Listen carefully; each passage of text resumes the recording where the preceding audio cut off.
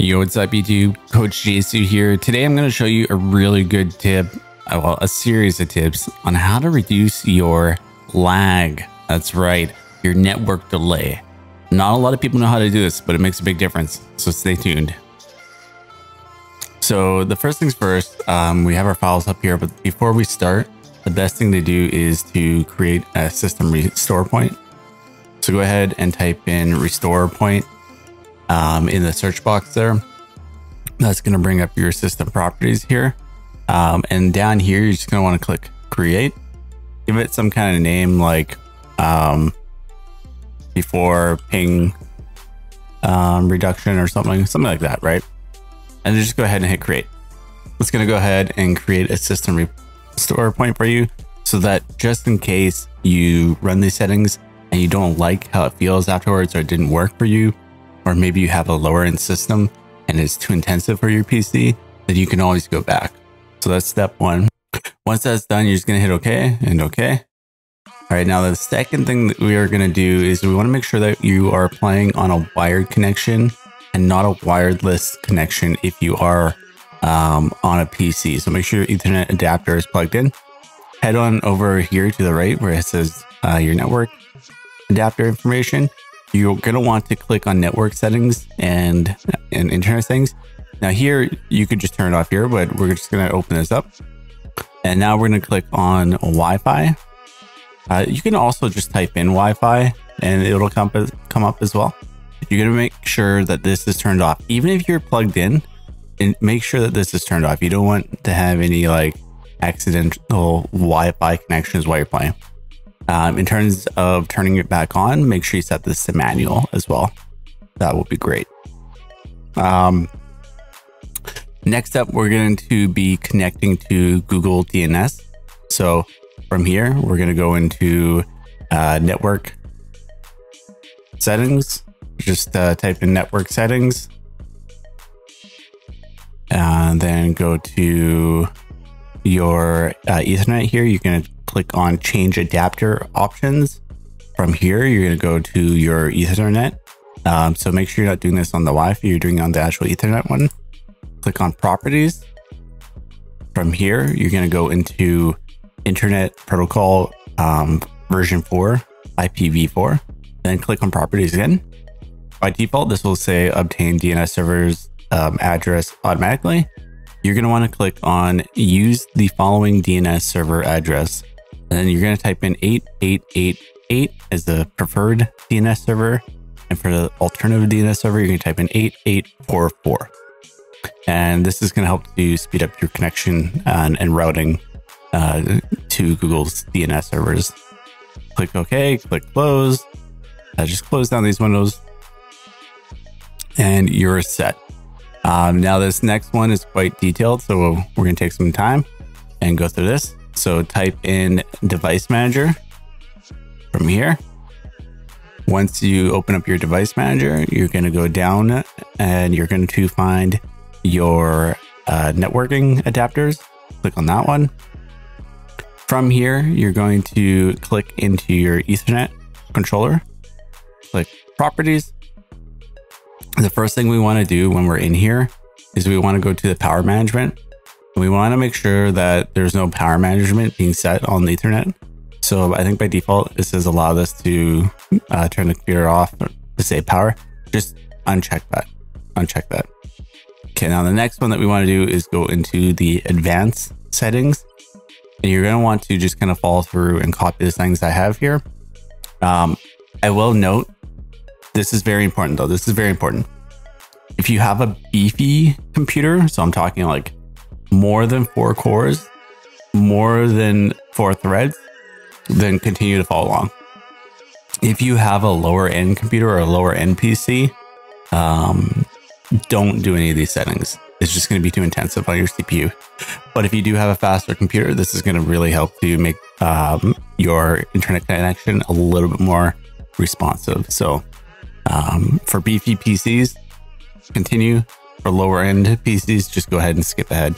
All right, so for beefy computers, we're going to go ahead and click ARP offload. We're going to have that as disabled.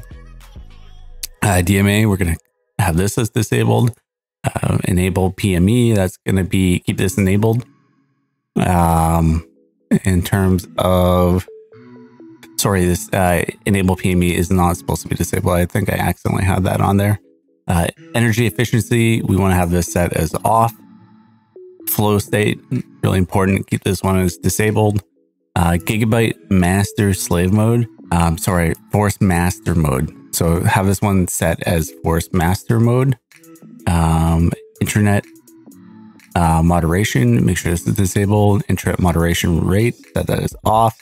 TCP, sorry, IP4 checksum offload, set this as disabled. Jumbo packet, set that as disabled. Both for the large send offload for 4 and 6 on the IPv, have those set as disabled. This one, just leave it, don't touch that one. Log link state event, make sure you have this one set as disabled. Maximum number of RSS queries.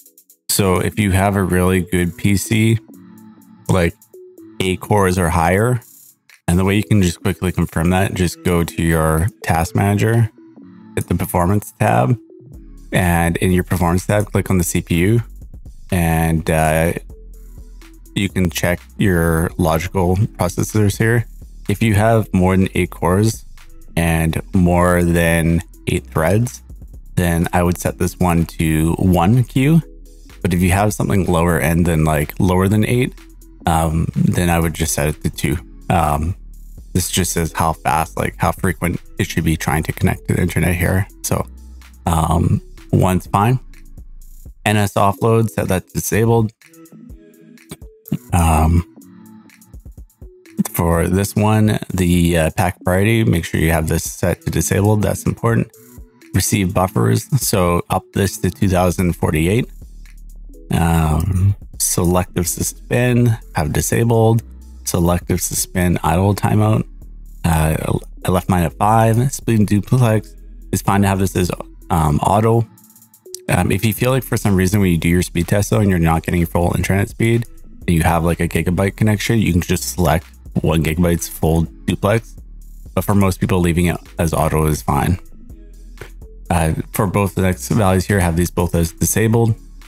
Transmit buffers, you can go ahead and up that to 2048. UDP, checksum offload. For both of these, have these set as disabled. Wait for link state, have that as off. This next one here, magic packet, disabled. Wait on link settings, disabled. Magic packet, disabled. Wait on pattern match, disabled. So that's everything for the advanced area here. Once you're done with that, go ahead and click OK. So it's going to apply those settings. All right, our next set here is I've included in the folder here a low ping.bat. And what this does is more or less it disables all the Windows background services and settings that are running and taking up network services. And this is going to make a huge difference in your ping for sure. It doesn't have to route through all those various network things. Like you can just go directly through. So you're going to want to right click this, run this as administrator, and then click OK. It's going to go through and update all of the various information here. Once that's done, go ahead and just close it. So that's huge. In order for these things to take effect, you need to restart your computer, but we're not going to restart right away. Okay, we're going to keep going through. There's a few more things that we need to do.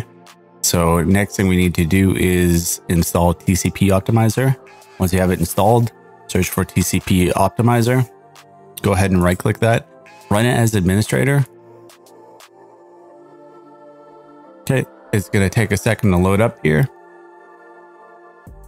Once it's loaded up, you're going to go ahead and you're going to go to custom, and it's at the bottom here. It's hard to see, but down here at the bottom, you're going to click custom, and you're going to pretty much want to copy all of my settings here.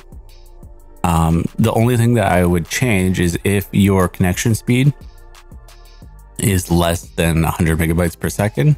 And you can find that out by doing a speed test. Just update this to whatever your connection speed is. So if you only have a 20 megabytes per second connection speed, just drag that over there. I have 100 plus. I'm going to leave it to the far right. So MTU, type in 1492. You're going to want to come down here and you're going to want to type in TCP window auto tuning, set that to normal. Window scaling disabled. You're going to want to set the control provider to CTCP. RSS enabled, RSC disabled. Time to live, just keep that at 64, or update to 64 if it's not. ECN disabled. Pretty much all these below that, you want to have those all set to disabled as well. And now you're not going to click apply yet. Go to the advanced settings over here on the top. Change the top two numbers here to 10 max connections per server, 10 and 10. Over here, in terms of the host resolution priority, you're going to want to type 4, 5, 6, 7 in sequence. For the retransitions, set this to 2 and then disabled. For the RTO, set this to 2000 and then 300. For the max and the min, over on the right hand side here, you're going to want to set the first value here for the non-best effort limit to 0. QoS, do not use NLA, set that to optimal 1. Network throttling, important, you want to set this to disabled, FFF. System responsiveness, you're going to want to set this one to gaming, the best. TCP ACK frequency, set this to disabled. No delay, set this to enabled. TCP DL ACK PIX, set that to disabled. Network memory allocation, large system cache, default size, default 1. User port, set this to 65534, and time to wait delay to 32. So once all these are inputted, you're going to be pretty much set. You're going to want to hit apply. It's going to ask you if you want to back things up. Don't worry about it because we already set our system restore point. So we're going to go ahead and just click OK. Once this is done applying the settings, it's going to ask you if you want to restart your computer. You're going to say, no, you do not want to restart your computer yet. Okay. You don't want to restart yet, and just go ahead and hit exit. Okay. So we have now set the lower ping. We've made our changes to our network adapter. We've done the TCP optimizer. There's a few other small things that we want to just go through quickly to ensure that we have low ping. And the next one here is you're going to want to go to your task manager and you're going to want to go over to startup. And I haven't done this in a while. I've installed a few things. So there's a few programs in here that I don't want to run at startup. So the first thing that you're going to want to do is just go through this list. So I'm going to quickly do it, like iTunes. I don't want that. Epic Pen. I don't want that to come. This is like something for my kid's iPad. You know what I mean? And so start going through and disabling things that you don't need, like Overwolf program. I don't even know what that is. We're going to disable that. Snap camera, Plex, Backus mod. I don't want that at start. I'll run that when I need to. Voice mod I'm going to keep running because I use it for my soundboard. GitHub, don't need that right away.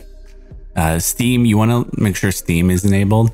I like running my Microsoft Teams on startup because I use it right away for work. Stream Deck, I need that. Your audio services, keep those running. Security, you're going to want to keep that running. GoXR stuff, I'm going to keep that running. I don't need this. DS4, I'm going to disable that. So now in terms of things that I have running, I only have some minimum services here. And a lot of services like Spotify, MSI, Alexa, all these things you want to disable. Anything like Adobe, Epic Games Launcher, disable all these that start off. You don't need them running. Okay. From here, we're going to also disable some system configuration services. So go to the start menu, type in system configuration. Once you type in system configuration, you're going to want to go to the services tab. Okay. And then from here, it looks like there's a billion services in here. There's a lot. Just go ahead and click the hide all Microsoft services. Okay. From here, you don't want to click enable all or disable all. Just go through and look and see what things make sense. So Adobe here, I don't need Adobe running, so I disabled it. Apple's Bonjour service, don't need that, so I disabled it. But like Intel, Easy Cheat, online services for Epic Games, I'm going to keep this running because I don't want that to interrupt my gaming processes. Same with like NVIDIA or like Google stuff, I'm going to keep that running. Intel, I'm going to keep that running. But again, here's like that leapfrog thing, I'm going to disable that. The malware byte services, I don't need that, I'm going to disable that. These microstar things from MSI, I'm just going to disable all those. Most of the NVIDIA stuff, I'm going to keep it running. But like things like Overwolf or Plex, you can just go ahead and disable them.